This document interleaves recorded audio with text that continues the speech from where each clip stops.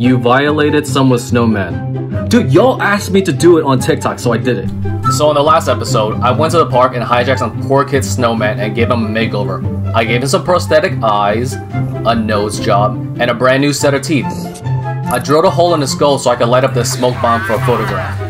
So when I took this picture, I thought it was complete garbage, but I'm a man of my word, so I would show you what the picture looks like. I gave the smoke some motion, and here's how it turned out. I still have a few smoke bombs, so let me know in the comments what I should do next.